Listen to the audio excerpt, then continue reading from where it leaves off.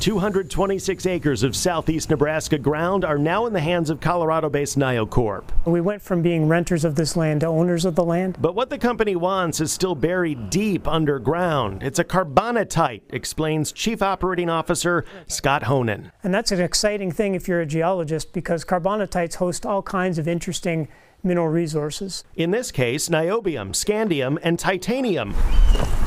On a walk around the property, Honan stops at one of the test sites. So we've got a complete vertical profile of the rock in this particular location. And what the company found is promising, enough to finally warrant the multi-million-dollar purchase of land with plans for Nebraska's newest mine. That underground mine is going to produce ore, and that ore will be hoisted to surface and will feed a surface processing plant. While the market is focused on what will come out of this southeast Nebraska town, people living around Tecumseh tell me they're more focused on what will come in.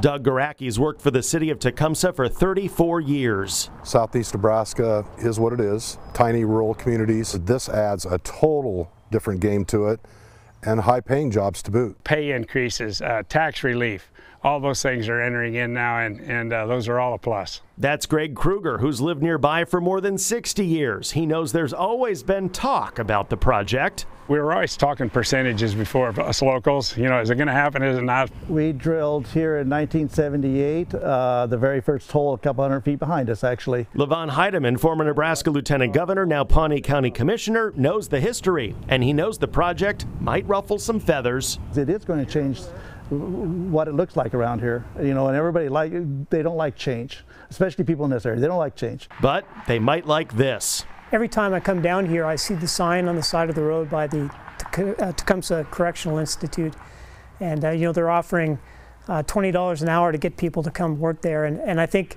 you know, that's probably going to be the very lowest paying job here at the Elk Creek mine when it's up and running. So the company still has to raise about $1 billion from investors to start digging the mine, but market forces may make the metals in the ground a hot commodity.